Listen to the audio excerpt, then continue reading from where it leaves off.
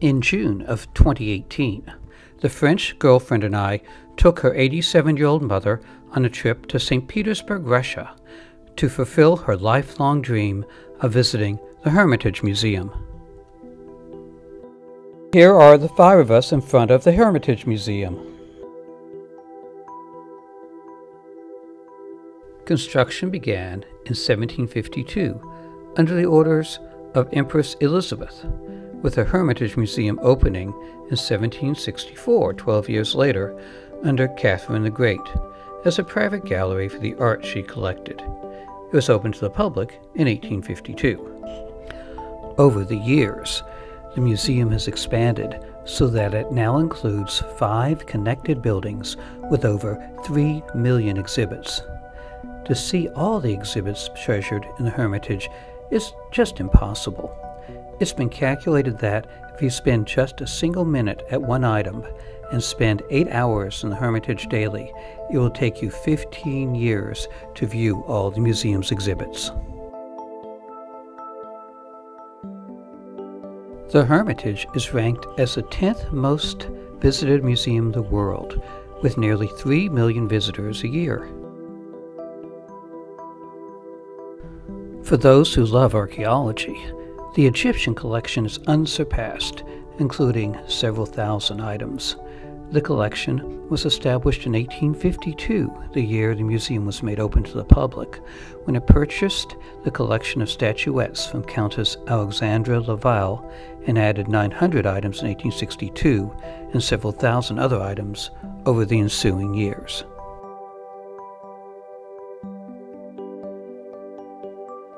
The Armorial Hall, built in 1837, displays coats of arms and heraldic emblems of all the Russian provinces, attached to crystal chandeliers. The hall was intended for balls and receptions.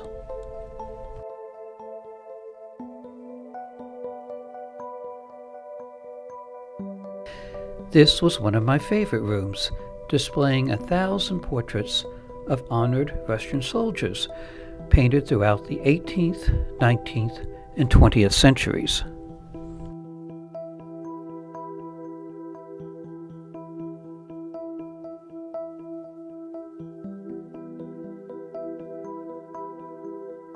The immensity of the hallways are awe-inspiring, including intricate faux molding, prominent statuary, and imperial furniture.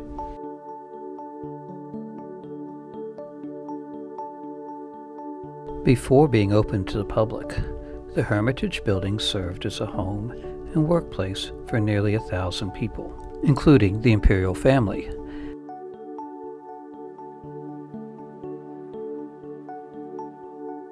Many events were held in these buildings, including masquerades for the nobility, grand receptions, and ceremonies for state and government officials.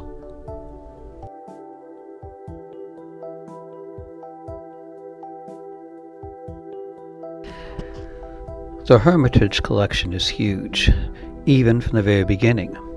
In her lifetime, Catherine the Great acquired 4,000 paintings from the old masters, 38,000 books, 10,000 engraved gems, 10,000 drawings, 16,000 coins and medals, and a natural history collection filling 2 galleries.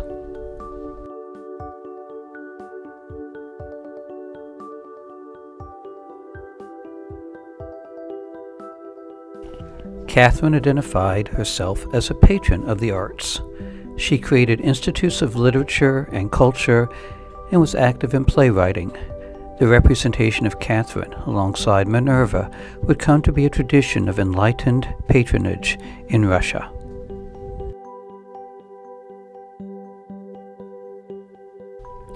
The collection grew from many sources over the ensuing years. After the Soviet Revolution, for example, the private collection from several palaces of the Russian czars and numerous private mansions were nationalized and redistributed among major Soviet state museums.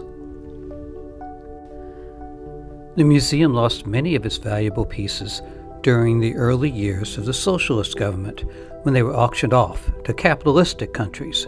For example, In 1931, the American industrialist Andrew W. Mellon bought 21 Renaissance paintings and donated them to the National Gallery of Art in Washington, D.C.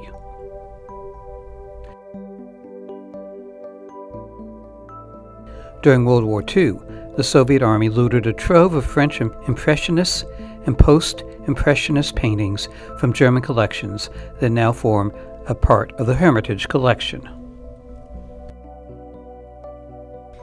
Because we only had enough time and energy to spend 4 hours touring the museum, we only saw a small part of the work on display.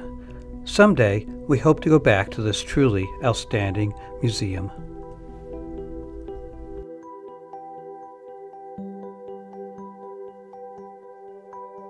For those interested in a more thorough video experience, there are several outstanding videos available on YouTube. Thank you for watching, and please subscribe to my YouTube video channel.